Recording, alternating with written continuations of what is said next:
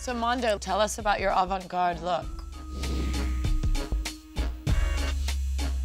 When I was a kid, I used to have this electric racing car set.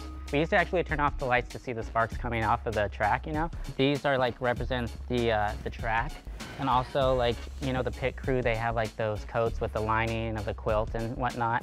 And then down to the guy at the end of the place with those flags. I see so much of you in this dress, which I love. You had such an opportunity to really nip in the waist, and perhaps if you'd sort of brought those tracks in a little rather than having them straight, and where you've accentuated the bust, I think you could have done the same with her shaping perhaps.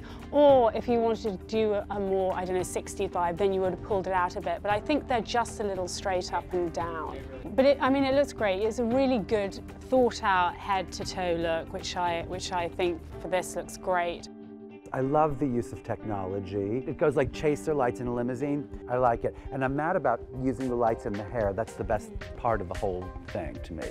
I wonder how avant-garde this dress is, though. To me, it's not so avant-garde. It's just a short, strapless dress with miles of decoration. The boobs? The boobs are not avant-garde, do you think? But they're like old Cadillac wings. I put strangely delightful. Good. And quirky. Good. Thank you very much, Mondo. Thank you.